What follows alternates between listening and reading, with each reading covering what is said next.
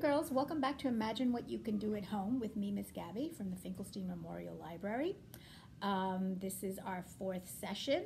It is one of the programs as part of our summer reading program called Imagine Your Story. All my friends are here today.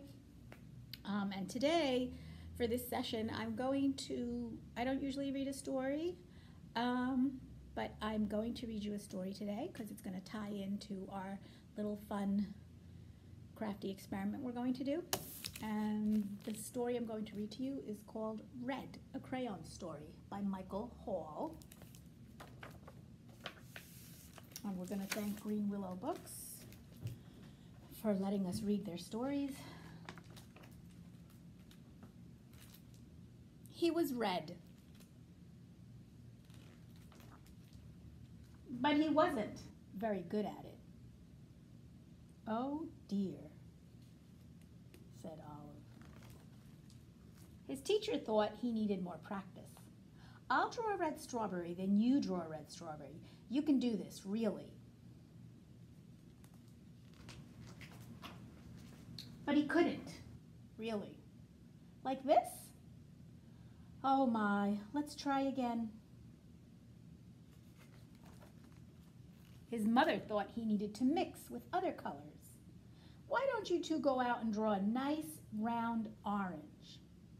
Yellow said, a really big one, and Red said, a really orange one. But they made a big greenish one. Yuck, said Yellow. Oops, said Red. His grandparents thought he wasn't warm enough. Your class is making self-portraits for Parents' Night. Wear this warm red scarf. Nice, it's so you.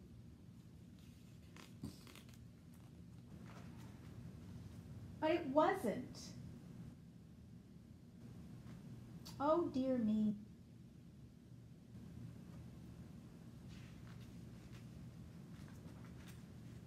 Everyone seemed to have something to say.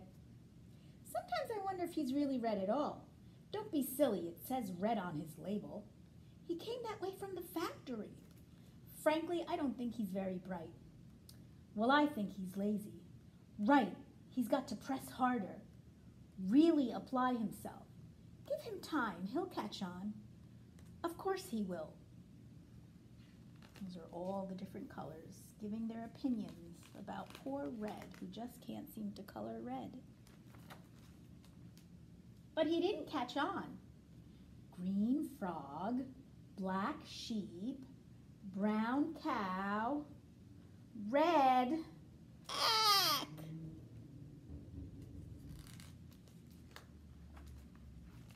All the art supplies wanted to help. The masking tape thought he was broken inside. This will help hold you together. Put a little piece of tape on him. The scissors thought his label was too tight. One snip should do it. He gave a little snip. I thought he wasn't sharp enough. Stay still now. Sharpeners thought he could sharpen him up a little bit. But even with all our help and all his hard work, Red just kept coloring blue.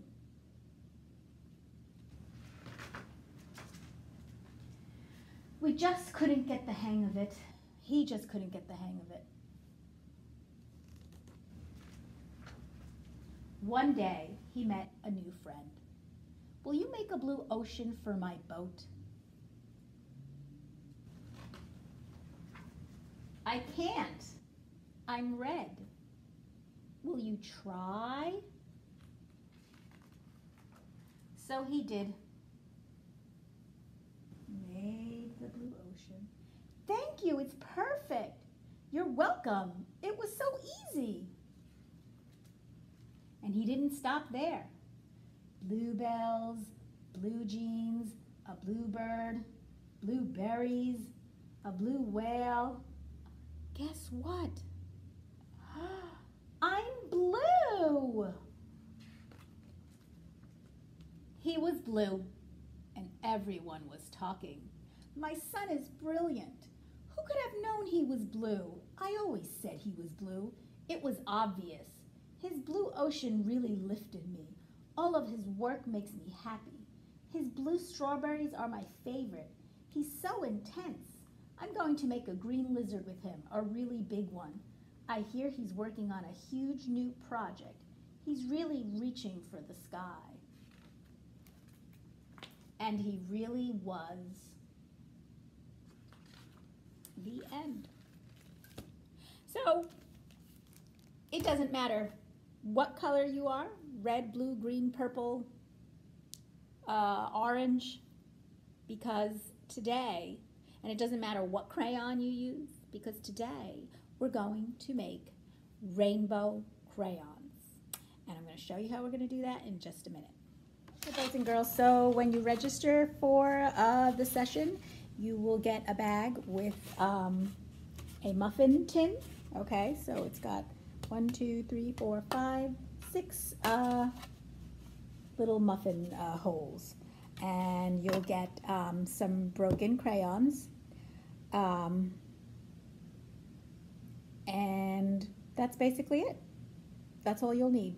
The crayons and the muffin tin. And I'm going to explain to you how we're going to do it now. Okay, so when you get your crayons, and I haven't decided if I'm going to give them to you already broken and peeled, or if I'm going to give them to you whole and unpeeled. Or maybe I'll do a combination. Maybe I'll give you some that are broken and peeled already and some that aren't. Because sometimes the fun part about this little craft or experiment, whichever you want to call it, is taking the actual crayons like this, and let's get a full-size crayon. Taking like this and doing the peeling yourself, and sometimes it peels real easy. Sometimes it just comes out in one full peel, and sometimes it doesn't. Sometimes it takes a little while to peel, but I still like peeling. And sometimes if the wrapper is kind of loose, sometimes it'll just slide off. Okay, and now you have a crayon with no wrapping, and then it's fun breaking it. I like the little snap noise it makes. Okay, and then so what you're going to do, and I've already gotten my crayons ready, is you're going to put different colors in each. So I've got some, as you can see, I've got some red, some yellow, some orange, some purple. I'm going to put that, got the same, I'm going to fill that one, that one, this one, and this one. And since these aren't mini tins, we're gonna want to fill it up as much as we can, because when it melts, it'll lessen. So I'm gonna peel some more crayons to fill up my tin, and then we're gonna get ready to put it in the oven. Okay, so my muffin tin is pretty full, and now I'm gonna put it in the oven. And for this part, you definitely want to have an adult there to help you. So we're gonna put it in the oven for about, it depends, 15, depends on how full your tins are. So I'd say about 15 to 20 minutes. You just kind of want to keep your eye on it and just watch it and make sure, you know, once you see that it's melted, it's ready. And we're going to put it at like maybe 230 degrees, something like that, and just keep your eye on it. And when it's done, we're going to take it out and we're going to let it cool. And you'll pop them out, and we'll see how our rainbow crayons came out. Okay, so my rainbow crayons are ready. I took them out of the oven, and actually I didn't use, you can use your toaster oven. I used my toaster oven. If it fits inside your toaster oven, then you don't even have to turn on the big oven. But so I took them out. I saw that they were melted and liquidy. So I took them out and let them cool. You can let them cool on the counter, or if you want them to cool faster, you can put them in the fridge. And then you'll notice that once they're cooled, they're just loose. And you can pop them out. And here they are. Let me just turn them over.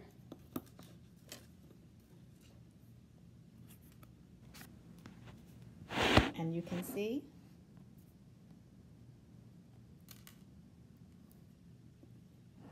how they look.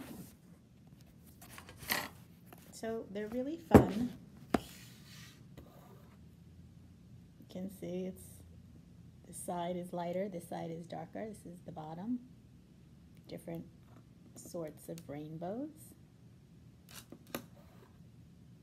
Oh, I just love it. They kind of look like little well, not little, but large bottle caps. And again, like I said, depending how full your tin is, they'll come out thicker or thinner. And that's basically it. And now you can draw any color or a rainbow design or anything you like with these beautiful, wonderful, fun rainbow crayons. Okay, so I hope you like the rainbow crayon experiment, and I'll see you next time. Bye now.